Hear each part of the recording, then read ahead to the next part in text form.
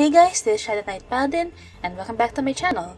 So today we are doing another digital piece, and this might be slightly familiar to you if you were here during Inktober or October 2016. If you've been watching me or perhaps watched my videos during that time, you might be familiar with this particular drawing. So during Inktober, I focused a lot on line art, and I did very little colored works. I didn't do a lot of colored pens or inks, like very sparse. So I had a lot of line art, a lot of concepts in there that I wanted to do again. So you'll see here on the lower right hand of the screen is an excerpt or a quick preview of what I did. So this particular piece is actually a draw it again from way back. I might show another preview somewhere around here that has the very original piece. So yeah, it's a third draw it again. So it was like 2000 and something, like 8 or something, and then 2016, and now we're seeing the 2017 version, which is digital and colored. And yeah, so since the sketch or added lines was mostly done, I just need to make some edits, like with the anatomy or with the line art or how some things are placed. A slight improvement from last year, and I had a lot of fun actually. And the goal of this piece was mainly to practice certain techniques, mostly dealing with shadows and colors and highlights. So I'll be using a little bit of highlighting around here and there, and I didn't really, go jump into god tier shading coloring, but it certainly improved. My coloring and shading technique is improving in general, and doing this particular piece helped me focus a little bit more on it. So this is actually on super speed. In total, the footage amounts to 6 hours-ish, like a little bit less, but around 6 hours of footage. And I didn't even notice it took me that long, since I streamed it like 5 times and like 1 hour each, or an hour and 54 minutes for one of them, an hour and 30 and stuff like that. So I didn't really feel the stress of the 6 hours in one sitting, mainly because I don't really have 6 hours all the time to work on a single piece. So yeah. So I did notice though that my coloring technique, especially with the skin, is a little bit more detailed or refined. Like usually I wouldn't really bother fixing the highlights on the cheek, or I wouldn't really define the cheek at all. You only see it because of the line art. But this time, as you can see, I occasionally switch out the line art. You can actually see the facial features, which is something I've been trying to achieve for a while. I can do it with watercolor, but I haven't been able to do it properly in digital works. So the color scheme for this let's call him Knight. The color scheme for this Knight was pretty random. I just chose, okay, the thing is, originally in 2016, I was imagining like maybe a blonde-haired, blue-eyed knight, or maybe like a sandy brown and blue eyes. And then when I was coloring him, for some reason, I wanted to use orange eyes, which turned out pretty nice. And I just chose colors that would sort of match with his eye color. And brown is a color that I don't really use a lot, and it matches well with the orange, so that's what I went with. I really like though, like if you see, I put it up earlier. The original line art for this was like he was a little bit more. Shut up, computer. Yes, I should really mute you right now because I'm recording. I don't need you beeping around. Yeah. So, where was I? Okay, in the original line art, the knight looked a little bit more like typical princely prim and proper knight. But for some reason, I started coloring him in and doing this line art.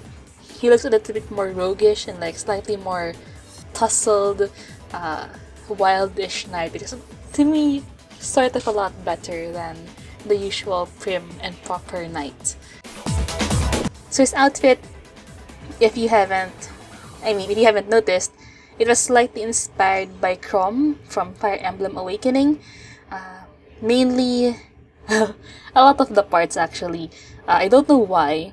I just really like Chrom's asymmetrical design, and that's the type of design that I tend to gravitate to. So you have the shoulder cape-ish thing and the belt buckle across the chest. That's the only thing I actually referenced from Chrome, I think. But I don't really know why it looks like Chrome. Since when I drew Inktober, Awakening was well released by that time, and I haven't really played Awakening. I've played Heroes though, but that was recently released, so it was partly coincidence and partly I really just like Chrome's outfit design. To be fair, Fire Emblem has really good outfit designs. Especially Awakening and Fates. Really good designs. Or rather, their designs are to my aesthetic. But of course, I'm not gonna rip off Chrome or anything. So I changed the color scheme, made things a little bit more different than what Chrome is wearing. And of course, it's not as detailed as what Chrome is wearing. I don't have the multitude of belts on this knight person.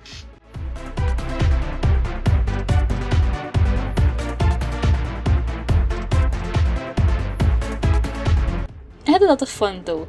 The only part that I got lazy with was with his armor, which is weird because I like drawing shiny metal things, and the shield. I guess because they're like huge, they're pretty huge, kind of flat-ish color, and they're a little bit of a pain to make it look shiny. Unlike with gold, like the gold trimming, it's just a little bit of white here, a little bit of orange here, it looks shiny. But with metal, or even silver for that matter, it needs a lot of gradation with the highlights, and it needs to be like shiny, and I wasn't really in the mood for that. Though I did try to power through that somewhere later in the video.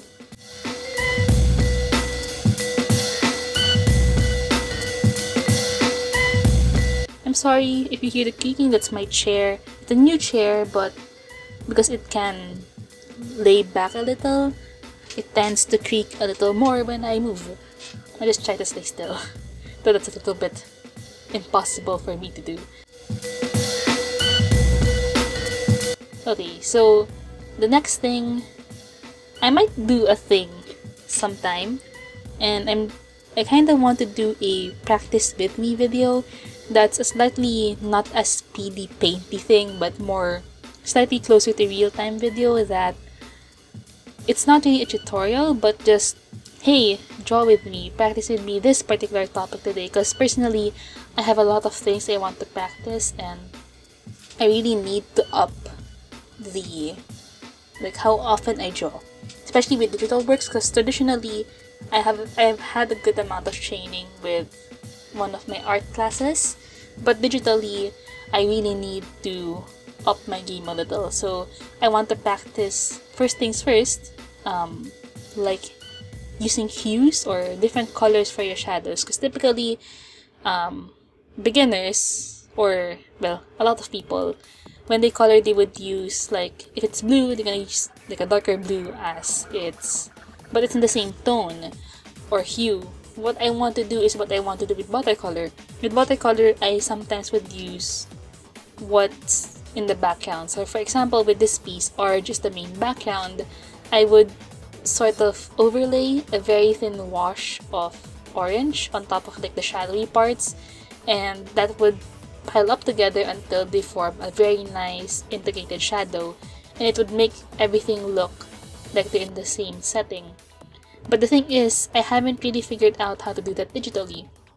Though Bailey J, one of the famous art YouTubers here, she did 6 tips recently on do's and don'ts with coloring, and she did mention that particular technique, and I asked how you would do that digitally, because it's easy to do with chat because you just need to grab the colors that you already have. But with digital, it tends to turn murky. And then someone replied that I should use the hue and overlay options, so I might try that out.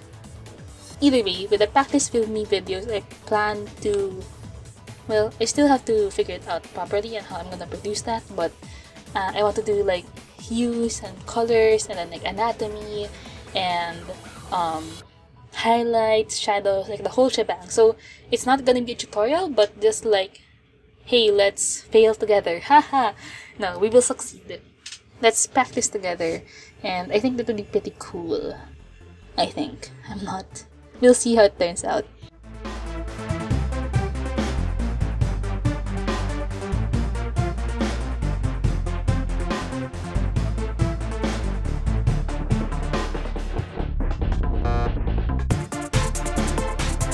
So right now we're doing some orange highlights just to tie it in with everything else, because I read this in a tutorial recently and it was at the height of the free swimming anime thing, and to create highlights that makes it integrate with the rest of the background was to use the color of your background. So since orange is my main color, I'm using a bit of orange in certain places, though as you can see I still need to learn how to implement that properly, and that might be one of the things I'll practice in the future. We are nearing the end of the video, and I hope you guys enjoyed. Please subscribe or like if you enjoyed this. Follow me on Tumblr, Instagram, and DeviantArt, and I'll see you around.